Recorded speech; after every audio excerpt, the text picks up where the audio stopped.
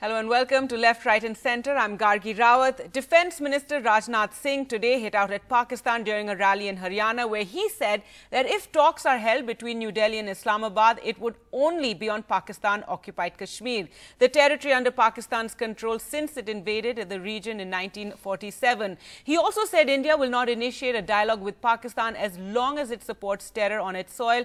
By the statement, India turning the tables on Pakistan, putting the focus on Pakistan-occupied Kashmir. Also, this statement from the Defence Minister coming a few days after he had hinted that India could change its no first use nuclear policy. Bharat और पाकिस्तान के बीच बात होनी चाहिए। किस बात पर बात होनी चाहिए? कौन सा मुद्दा है जिस पर बात होनी चाहिए? क्यों बात होनी चाहिए? बात यदि पाकिस्तान के साथ होगी तभी होगी जबकि जो आतंकवाद को संरक्षण देने का काम, पैदा करने का काम पाकिस्तान अपनी धरती पर कर रहा है, जब तक उस आतंकवाद को समाप्त नहीं करता है तो पाकिस्तान से बातचीत करने का कोई कारण नहीं है मेरे बहनों भाई। और आगे भी जो बातचीत होगी, किस मुद्दे पर बातचीत होगी? अरे बात होगी अब तो पाक अधिकृत कश्मीर पर बात होगी बहनों भाई, और किसी मुद्दे पर बात नहीं होगी। ये बात सच है कि जहां तक हमारी न्यूक्लियर पॉलिसी का सवाल है, उसमें नो फर्स्ट यूज कि आज तक हमारी पॉलिसी यही है। अब भविष्य में क्या होगा, यह सब परिस्थितियों पर निर्भर करता है। All right, well, to talk more about the Defence Minister's statement, joining us today on the show, Sharath Sabharwal, former High Commissioner to Pakistan, Tehseen Poonawala, political analyst, Dr. Geeta Bhatt, political analyst as well, and someone who supports the BJP. Tehseen supports the Congress. Also, hopefully, we're being joined by Pakistan senior journalist Imtiaz Alam. Well, I'd like to start first by asking you, Ambassador Sabharwal, your reaction to Rajnath Singh's statement today. A very aggressive statement, strong statement, turning the tables, as it were, on Pakistan, putting the focus on Pakistan-occupied Kashmir, making it clear that Kashmir is off the table. Well, I think what the minister has said is and has been the national position of India, which is also contained in a resolution passed by our parliament in February 1994, which says that the entire territory of the erstwhile princely state of Jammu and Kashmir is an integral part of India, that the only matter that needs to be settled is vacation by Pakistan of the territory illegally occupied by it. Now, this is the position we have been stating to Pakistan during our dialogue with them on the Kashmir issue also. I think what the minister has said, and he was speaking at an election rally, he has said that the dialogue will be only on this issue. So, he is emphasizing that part. But the point that I was making was that return of this territory has been a part of our national position. Let me also say this, that Article 370 was about the special status of Jammu and Kashmir and the applicability of the central laws to that state. It didn't imply any doubt whatsoever about the finality of the state of Jammu and Kashmir to India. So therefore, the national position that I talked of existed before the scrapping of 370 and continues to exist. Right, sir, but still the statement, the manner in which it came from the Defence Minister, making it very, very clear that, you know, now the conversation is only about POK. There's no other issue right now between India and Pakistan at all. Yes, that of course, you know, that if that is the basis on which we proceed, that will present a whole new situation, because as you know, since 1997, we have had an 8-track dialogue. We instituted an 8-track dialogue with Pakistan in 1997. And that's been on various other issues, trade, people-to-people contacts, Siachen, Sar Creek, etc., etc. Now, if the minister is saying that it will be only on one issue, and that also when terrorism ends, that is an old position of the government. That's well known. Terror and talks cannot go together. But this, right, if it implies that there will be no discussion on any other issue, this is a new position. And so, do you welcome these tough, firm statements that, you know, we've been seeing? The Defence Minister just a few days ago also spoke about the nuclear policy and how that is also something that could change. The climate in which we are today, the relationship has nosedived, and I am not surprised. There are very strident statements coming from other side, and you have said something of this kind here. All right, Tehseen, your reaction to what the Defence Minister said today? So first of all, I'm on board with what Mr. Sabharwal said, that there is no doubt in my mind or any Indian's mind that the entire state of Kashmir, Jammu and Kashmir, is an integral part of India, including the portion that is today with China or the portion that is with Pakistan. So what the Honorable Defence Minister said is a stated position of India. In fact, even Pakistan doesn't call it... But said in a very tough way, a strident way, in a very firm way, you know... I don't know why should somebody saying it be firm, because the Parliament has passed a resolution on this. This is even Pakistan, and that was the second point I was coming to, does not consider Kashmir, the Kashmir that it occupies, as a part of its territory. It considers or calls it for international community as Azad Kashmir. So even Pakistan makes no claim over it. It is our territory. There is no doubt about it. So the Defence Minister saying is nothing new. What is, however, new is this very important fact, that if you're not going to talk on any other issue except for that particular issue, which is the Pak-occupied Kashmir issue, so you're not going to have any other diplomatic talks with Pakistan, how are you going to take the relationship forward? Because Pakistan clearly has another position on this. As so far as Kashmir itself is concerned, our agreement, the Shimla agreement, and later on the agreement with Prime Minister Vajpayee makes it very clear, this is a bilateral issue. My last point that I want to make is simply this. As so far as the nuclear policy is concerned, well, this is where I disagree with Mr. Sabharwal. It's okay to be a little jingoistic, but conventionally, we are a more powerful army. We've agreed this. We've defeated them in 3.5 wars, Kargil being the 3 conventional wars in Kargil. We've defeated them. There is no way they're going to beat it. Why would we want to make a statement in an environment? Just let me make my point. It's very important. Sure, where we're trying to get into the NSG, and that may lead to a vote against us in the NSG. China's already working against us and create tensions. I just think that with Pakistan, when conventionally they cannot match up to us, why are we changing or making that position right now for the domestic audience? We must also cater, because he's a diplomat, to what the world is looking at us. That is important for us. Well, for the moment, it seems the world is agreed with India that it is a bilateral issue was that discussed. Russia was also asking for a UN to look at it. China took its position for the first time. Russia took its position. But so the matter has been internationalized. Look, the matter has been internationalized. We should not further internationalize it. This is in our national interest. All right, Dr. Geeta Bhatt.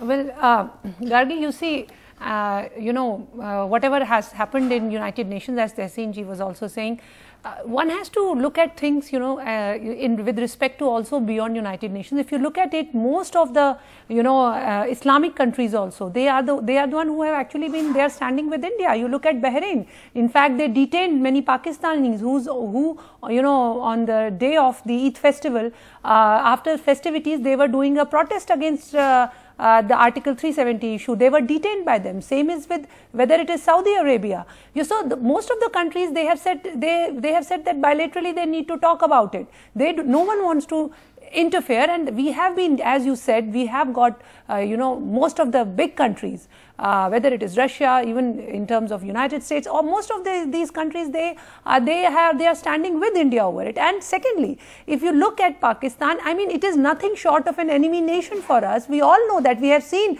the kind of a hostile nature, the way breeding grounds have been provided to terrorists over there, the terrorist attacks which have taken place years and years, again and again, from Pakistani soil. All this happening, why is it that even there is a doubt about it, that we need to have a dialogue over the issue of Jammu and Kashmir, especially now when Article 370 is gone away with. The problem is that Pakistan, like a crybaby, has been going everywhere, trying to internationalize the issue, the way in United Kingdom, one of the very close associates of the present Prime Minister Imran Khan was very much part of the kind of violent protests that certain Pakistani people, they try to make it in United Kingdom. All this scenario is not going to help, especially what is the human rights position of Pakistan on it, Gargi? How they are treating their own people, the genocide that they have done in Balochistan, I think a lot depends on the Hindus, going the forward. Christians. From tomorrow, we're going to have the restrictions being eased tomorrow. And I think that's going to be very key, because so far, yes, countries largely have supported and felt that, yes, it is something that India and Pakistan need to discuss. It's bilateral. But how the government treats it going forward, what we see emerging from Kashmir, because there is deep anger in Kashmir. Once those restrictions are lifted, how we handle it, what we see over there, that is something the world will be watching as well, isn't it, Ambassador Sabharwal? Well, certainly, but before that, let me make two quick points. Sure. One, I do not think, and I wonder whether the minister really meant that we'll talk to Pakistan only about vacation of that territory. Exactly. Because in the 8-track dialogue, we also had terrorism, yes, which is a matter of prime interest to us. So he surely could mean you think it could have been a loose statement, something being made during a rally, playing to the audiences? I think that's one. Second, let me complete what I wish to say about the statement on no first use. The minister said, we have observed this policy, we are observing it today. It could change according to the developments in future. Now, this is not an essential feature of the Constitution of India that you are not going to change it. It can change. But I only wonder whether this is the right time for us to speak of it, because Pakistan is trying to create a sense of crisis. A crisis in South Asia which could lead to threaten world peace. That has been the basis of their taking the matter to the UN Security Council. So timing is something which we have to look at. Third, I think I noticed on Kashmir what you said. I noticed what our ambassador to the UN said, that the members of the Security Council appreciated the fact that we were slowly easing the restrictions. Obviously, right, they were looking at that. Yes. So if we do ease restrictions and the things normalize, I think that will be to our advantage. All right, and speaking of strident statements or strong statements coming from our government, what about the statements or the tweets rather that we've seen from the Pakistan Prime Minister today, Imran Khan tweeting? They were so over the top, we can't even show you on our screens right now, the kind of statements he was making about even questioning whether the Modi government can be trusted with India's nuclear arsenal. So really, yes, really trying to raise the pitch and play the victim, as it were, in this world scenario, calling upon the foreign nationals to, nations to, draw their attention to what's happening in Kashmir and to talk about the Indian government. Well, I have seen many such phases. I did two postings in Pakistan, and phases when all kinds of statements fly around. At the end of the day, it doesn't make any difference. What matters is the situation on the ground. And I think that's where it is important that even though the UN Security Council held an informal meeting, informal consultations, they didn't come out with any outcome. And that was something very positive from our point of view. All right, Tehseen, you had wanted to say something. Around for some time. Sure, Tehseen? There are just a couple of points I want to make. Geeta ji said that Article 370 now makes Kashmir absolutely an internal matter. I think there could not have been a more irresponsible statement. Kashmir always was an internal matter. Article 370. I said gone away. You said gone away makes no difference to Kashmir. Gone away. It makes absolutely no difference. Anybody who understands geopolitics or as long as this article was there. Please make my point. Anybody who understands the Kashmir issue or even an iota of international politics, Article 317, you have an expert here, makes absolutely no difference to the abrogation of the watering, to what the Kashmir issue is and our stand on it. It makes zero difference. But let's come to the larger point, and I completely agree with the ambassador. He in fact took forward the point I made. And by zero difference, Tehseen, you are saying that it's not going to solve the issues that we've been facing in Kashmir all this while. Look, there are two issues. The issues that we're facing in Kashmir, what is it that we're talking about? One is terrorism. Forget trade. We don't want to do trade with them. We don't want to have any bilateral other contact with them or people-to-people contact. But if you're not going to talk terror with them, how are you going to deal with them? Ultimately, you have to at least give them a dossier about a terror attack that's happened or the investigations. All right, but as number one. Number two, this is very important. Number two, and I agree with the ambassador, he took my point forward on the nuclear statement made by the Honorable Defence Minister. I think at a time when the international community is looking at us, where Kashmir was discussed after 40 odd years in the United Nations, I think making statements like this does not argue well at this point. Everybody knows we have the right to change our policy. Why do you have to make a policy? Can a policy, nuclear policy, be made only for one country, Pakistan? You have another neighbor, China, which is a nuclear country. Why are you making these statements right now when you want to get into energy? Is my limited point to the Honorable Defence Minister. All right, Dr. Bhatt, your reaction to that, and as the ambassador also said, that do we need these sort of statements right now, given the way relations are? We're still waiting to see what happens in Kashmir once those restrictions are lifted. So do we really need such strong, these tough statements emanating from our government at this time? You see, I don't see any toughness, and in terms of, see, it is a very simple statement that anything that happens in this future will be circumstantial. You know, at that particular point of time, how things are, what kind of relationship it is there, and also the kind of, if there is any tension then in there, that is what is going to decide what kind of a decision that the government is going to take. But so to talk about our nuclear policy suggests that, it could be changed. You see, Gargi, the point is that, that Pakistan has been, over the years, has been trying to, generate money over the name of Jammu and Kashmir, and that is what now, that is what they are missing right now, and that is why they are making so much of noise about it. And that is, yes, I know. Let us finish. Pakistan has been over the time. Geeta, just kind of statement. You see, it's very important for me to know this. The point is that in that statement, has there been any country which has been discussed? No, so you say China also we can do this. It can be with respect to any country. As a sovereign nation, we have a right, the government has a right to decide the kind of a policy that the nuclear policy. But yes, but do we need these kind of statements at a time like this? And yes, it was made on Atal Bihari Vajpayee's death anniversary at Pokhran. Initially, some analysts assumed that maybe he just said it there at the moment, but no, it was obviously a very thought out statement to have made. You don't just make casual statements on the nuclear policy, and the fact that you could change the no first use policy. Right, Dr. Bhatt? Well, you see, I mean, today, if you look in the global perspective, Gargi, India is one of the nations that the whole world is looking up to, whether it is in terms of international relation or whether it is in terms of other issues.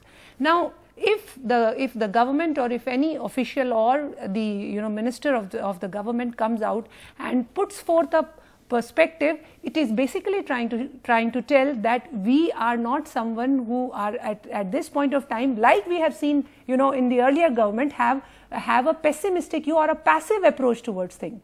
We are going to face it as and when it happens, looking at the things the way it is right there and then. And that is what the point, I think, the defense minister was trying to make. All right, Ambassador Sabharwal, do you feel we've been too passive in the past? And I know a lot of these statements and a lot of the decisions being taken right now are being appreciated. The government really playing to its core base, its supporters, and getting adulation and appreciation for taking this tough stance.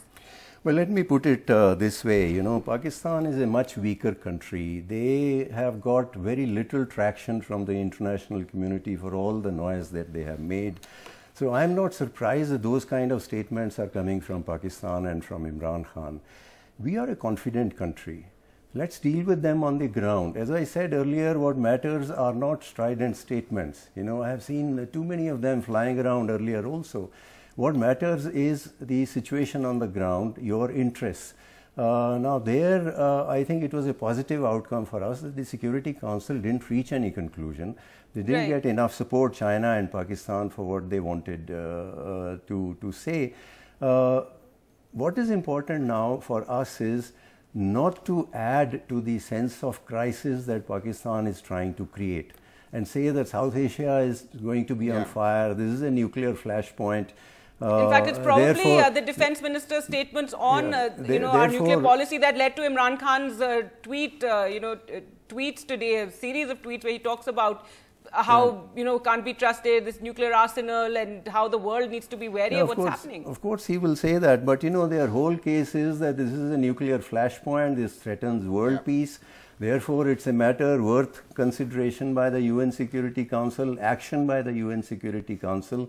I think let them, as a weaker country, make all those statements. Let's be a little more confident and and deal with the situation on the ground rather than making too many statements. Especially since Imran Khan has tried everything, even approaching the US president, and finally President Trump also saying that it's a bilateral issue, India and Pakistan. So essentially getting nowhere, and so you're saying that we don't need to give him more fodder at this point, talking about changing our nuclear policy, so he can then talk more about it. We are in a sense winning. In this particular thing, we are winning.